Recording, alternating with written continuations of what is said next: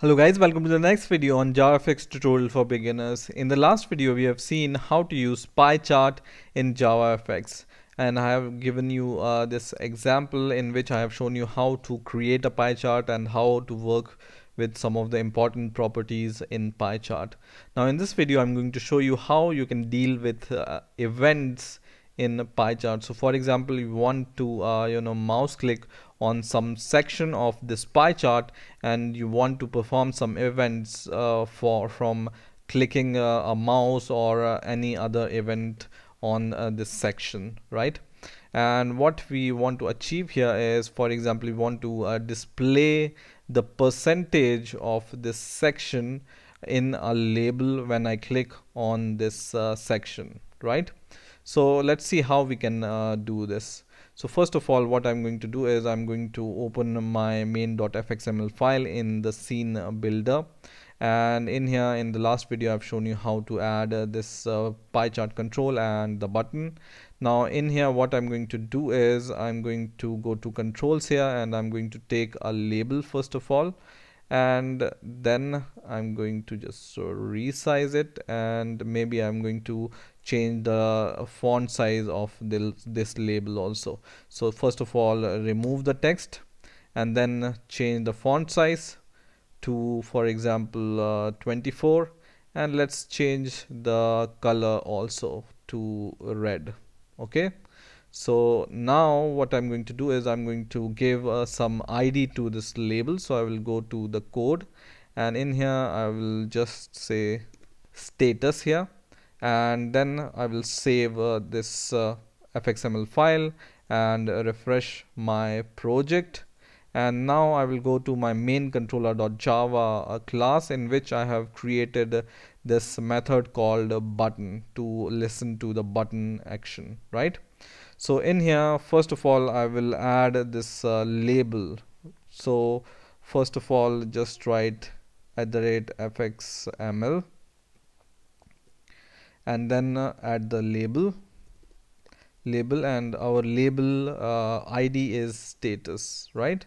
So just take the same ID from here and give it here, and then inside your button method, first of all let's import this label from here, and then go inside your button method, and after this PieChart.set data, and in here we were setting the list, which was this observable list, right?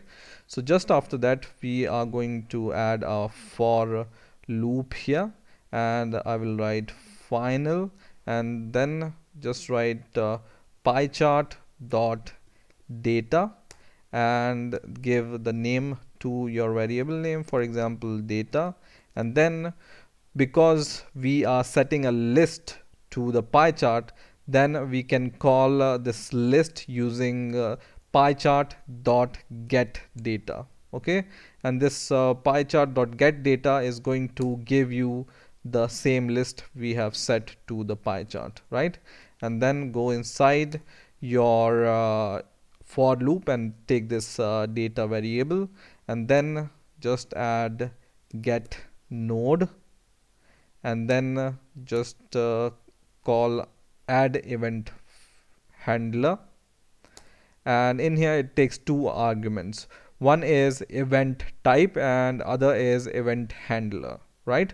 So event type, you can say it can be a mouse event, so just write mouse event, and then just write dot, and then you can choose one of the mouse event listed here.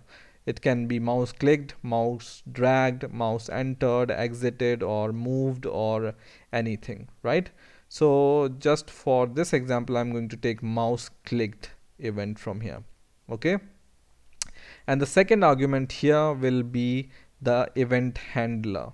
Okay, so just write instead of this event handler, just write new event handler, search for this event handler method, and it will be somewhere here, so search for it. Here it is. So just take this event handler and it's going to ask you for the template argument, which is event. So for us the event is mouse event, right? And just implement this unimplemented method. So just click this bulb here and it's going to show add unimplemented method. Just click it and it's going to implement this handle method here, which is mouse click event, right, which listens for the mouse click.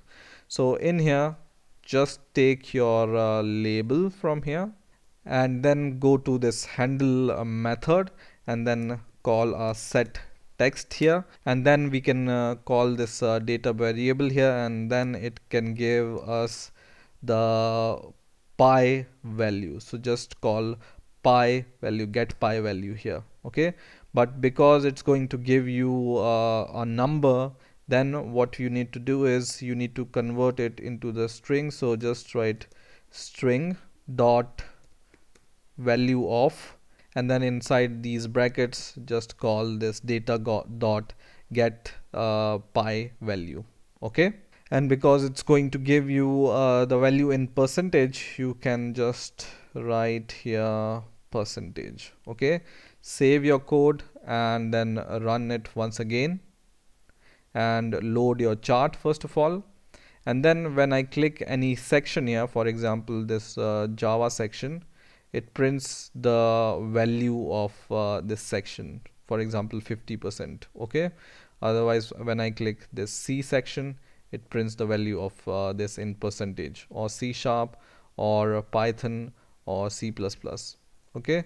So it listens for the mouse click event for this section, okay? So in this way you can add some events and actions on the PieChart. I hope you have enjoyed this video. Please rate, comment, subscribe, and bye for now.